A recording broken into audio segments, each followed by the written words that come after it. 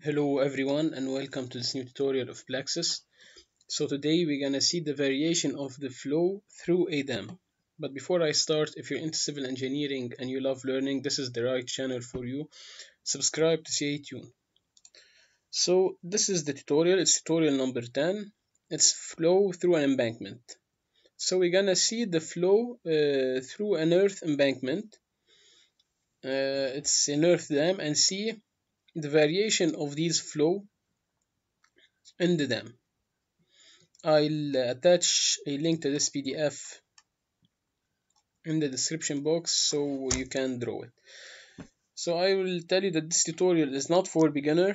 It's an advanced tutorial. If you're a beginner, you should watch the first tutorial I've made to learn how to draw these models because I will not draw it in this tutorial. So this is the input, the general settings, the model, the borehole model type. We've made here 4 boreholes to obtain this profile of the dam, and this is the material, and then we're going to generate a mesh and create a flow. So here is the 4 borehole 1, 2, 3 and 4 to create this section of the dam. We haven't drawn anything, we've created a mesh. This is the flow condition. We've created a global water flow with a global water flow like this. So it's created also through the dam here, the water head, through the boreholes. Okay, so we'll do now the calculation. We have the initial phase, phase 1 and phase 2. So on the phase 2, we're gonna select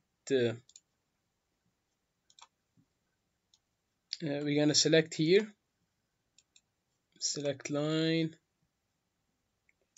water boundaries, and we're gonna select them like this, and we've choose them here. We set the behavior to head and set the reference as 4.5, so this is 4.5, and we've created a head function, so it's a harmonic signal drop down. So it's a harmonic variation in the water. It comes from 0 to 1 to -1. So here we can see the head function.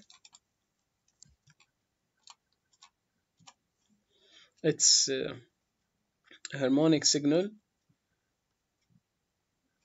So this is the variation of the water head per day. And then we've made the calculation, so I'm gonna go and check the results.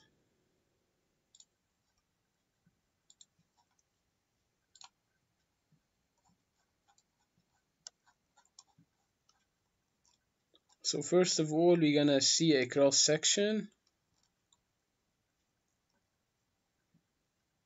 Okay, so for the cross section, we're gonna create an animation of the dam. So we're gonna go to pore pressure groundwater head and go to create animation in file. So let's see how we'll do it.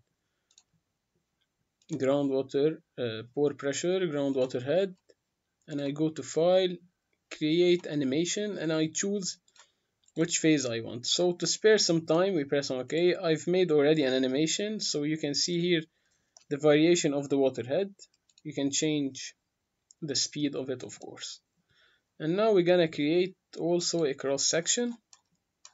So the cross section is at 2, 3, 20 and 1 to see the pore pressure in it.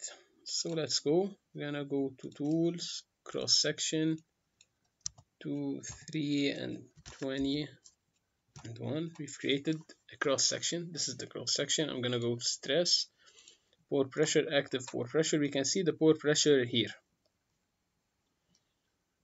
So now I'm gonna go to tools, cross section curves. I'm gonna choose phase 1 and change it from last step to individual step.